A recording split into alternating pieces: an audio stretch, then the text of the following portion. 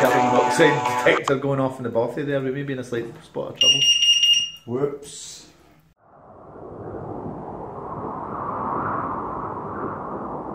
Steady cam. You need a...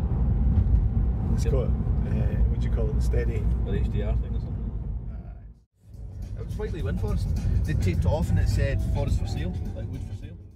12:38, Friday the 23rd of November, 8 degrees, skiving off work, and we're going to do some bike packing, a couple of days bike packing, a wee overnight, heading to Loch Trool, Loch Dee, Clattering Shaw's Loch, and then back in a wee circuit, so should be good fun.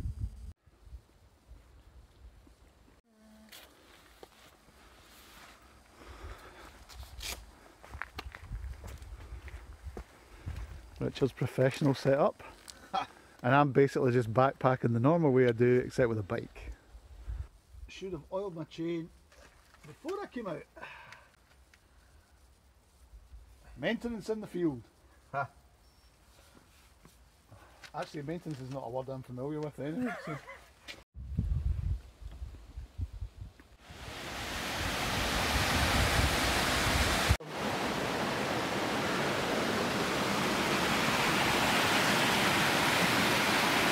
Very nice.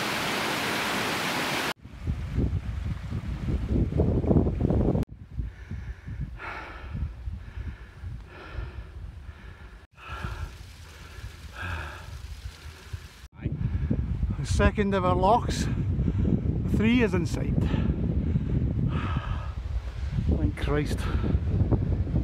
Says Richard looking less flat. Not flapped with me. Fat? Yes. Not flat. No idea what that actually says.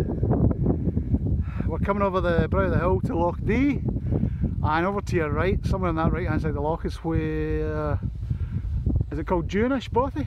Junish? Yes. I'll correct that online if I've got it wrong. Loch Dee. Whew. And I think I got it wrong then. White Lagan, Bothy, did you say? Yeah, I think somewhere so. up there. Might have a look for it, possibly on the way back. Focus on and track the subject selected on the previous screen. Location tags here. Possible campsite tonight.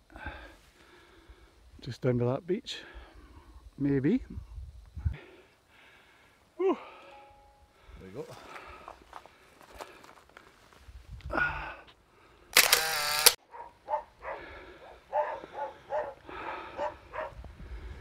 We're at Clattering Shaw's Loch, so we're nearly at the furthest away point. A couple of hours in, I think.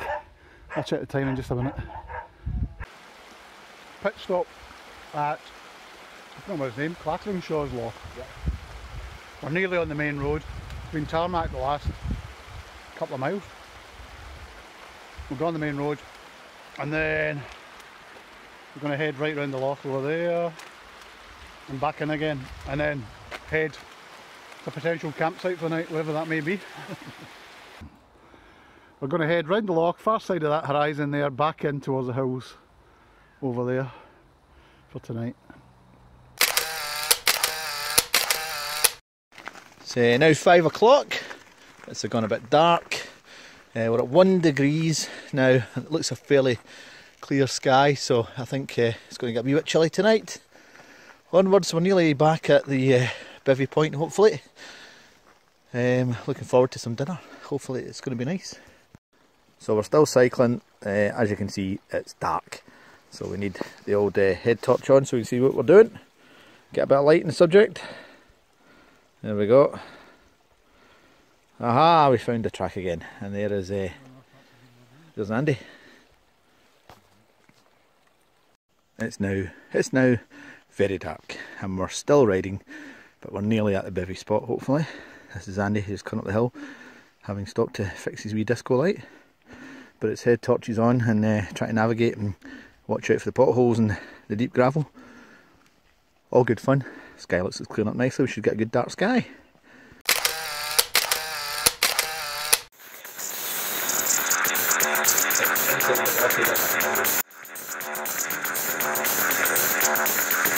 The smoke came up for a while, it was about fire was slightly on.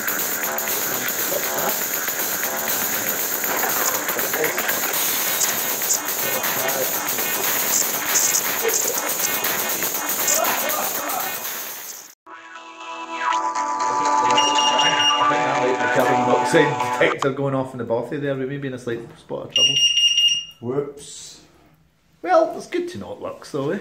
I still feel fine though, so we'll crack on, we'll keep going. Yeah, exactly. Fire's burning nicely. I feel a bit drowsy and I'm slurring my words, but okay. Well, it could be someone at the door. Oh. Oh, the flames are nice.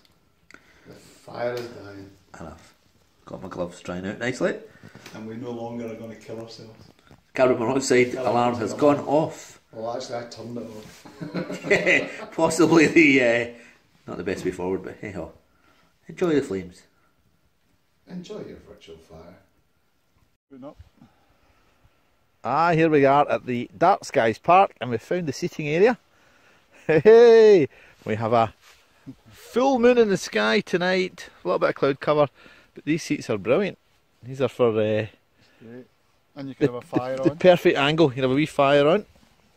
Fantastic. And there's 2 or 3 of these very laid back seats. And they allow you to sit and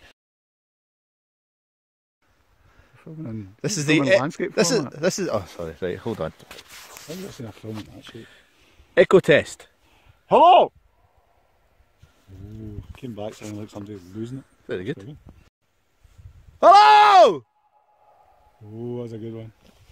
Must have been about 3-4 last night or something like that. Wasn't too bad at all, yeah. We survived the night. Andy was in the luxurious side of the Camping experience. yes. So we had a nice wee lovely wee water source. And a little headland at the river.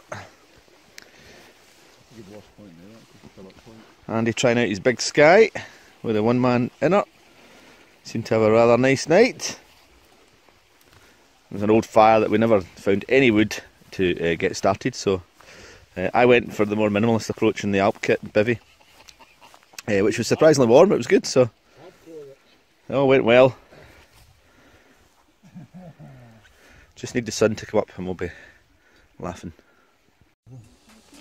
That was our camping spot down below in there, with a loch in the distance, which we just thought was just too far to go in the darkness last night. Now the road beckons and the return leg. The bodies are still to wake up slightly a wee bit. Sure, we'll cycle into it. And we're on the final leg. We've been really quick back to Glen Trool, the car park. Final last wee climb, wee technical climb back up. Didn't realise we had so many ups on the way out, so it's really nice to have all the downs on the way back. You loved it really.